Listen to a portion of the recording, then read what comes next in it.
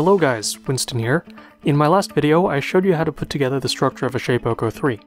This week, I'll be getting my machine operational and testing it with a project. I'm going to be covering and commenting on a lot of loosely related topics, so for the sake of not confusing you, I'm going to do something different and put a clickable table of contents on one side of the screen.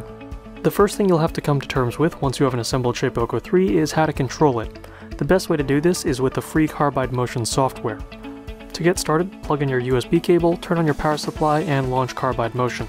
I occasionally found that turning on the DC power supply caused the board to reset, so I just made a point to flip the switch into the on position before hitting connect. Once you've connected to your machine, the choices you have are pretty straightforward. You can either load a program or manually jog the machine. There are some other things you can do with keyboard shortcuts, like open up a command line interface or a communication log, but 99% of the time you'll be fine in the standard GUI. Before you start tearing apart the program, I want to remind you that the software is in beta. If you'd like, you can head over to the Carbide forums and make your voices heard if you have an idea to improve the software.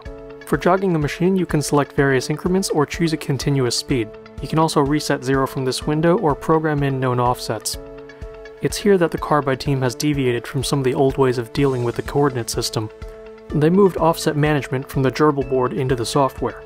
I'm going to guess that this was to allow them to do more advanced things like homing and tool probing with the Nomad. Although this means that the Carbide team has a lot more freedom to explore advanced features, it also means that some of your CNC workflow staples like Universal G-Code Sender are still playing catch-up, at least as far as I could tell. UGS was recently updated to accept the Shapeoko 3's custom header string when connecting over serial, but as of version 1.0.8, it looks like Carbide's offset management method has yet to be made fully compatible with the latest stable build. All you can do is some basic jogging through the UI and sending strings over the command line. However, if you're a little more daring, I've been told that the Nightly 2.0 build works a lot better with the Shapeoko 3. That version and Carbide Motion will be your best bets for sending G-code. Back to the main subject of getting your Shapeoko 3 operational though, let's talk about gerbil parameters. Take everything you did with a Shapeoko 2 and throw it out the window. The Carbide board comes pre-programmed with all the necessary settings to run your machine. There is an asterisk after that statement, however. The settings are only valid for 1/4 microstepping, not 1/8. Make sure your micro switches on your board are either set for quarter stepping or change your gerbil parameters to reflect double the number of steps per millimeter. So what do you do once you get your machine moving? The most obvious choice is to run some sort of Hello World program, and you're more than welcome to do so. You can use the program from the Shapeoko 2's setup. That sounded quite boring to me, so instead I jumped straight into a project I've wanted to try for quite some time now, making a vacuum table. More specifically, I've been thinking about all the people I've seen trying to make them by hand and end up struggling when it comes time to tediously drill out the prodigiously perforated surface of their vacuum tables. The most recent victim of this in my YouTube viewing history is Bob from I Like to Make Stuff. You could of course use pegboard for this part, but I think a series of tiny, closely spaced holes is better if you have a weaker vacuum. It also prevents dimpling in your vacuum-formed sheet. Usually this area is considered waste, but if you're trying to make inserts for packaging or need a flat flange for secondary machining operations, you may want the entire formed sheet to come out of the process as smooth as possible.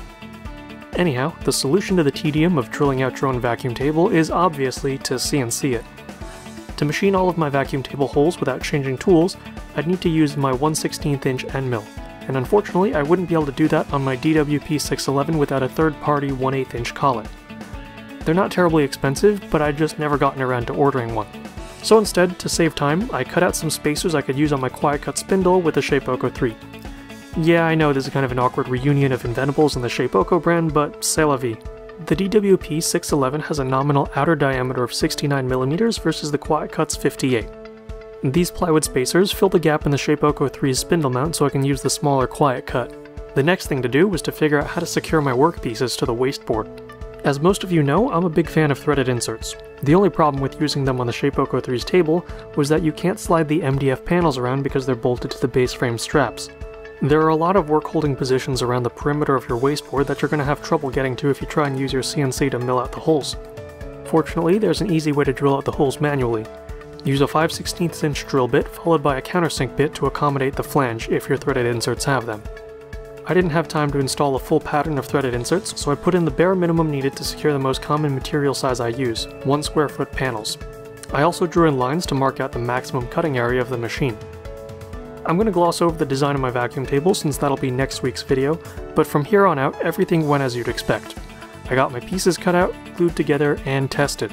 With very little in the manner of fine-tuning, I got my Shapeoko 3 cutting just as well as its older sibling. The mechanical capabilities you'd expect are all there. And that's all I have for this video. You'll have to wait until the next one to see how this vacuum forming experiment worked out. And oh yeah, that plywood form you see on the vacuum table was indeed a 3D job run on my Shapeoko 3. So if you're worried about whether or not the belt-driven Z-axis can do vertical contours with reasonable resolution, the answer is yes. Thank you all very much for watching, and I'll be back in a week or 3.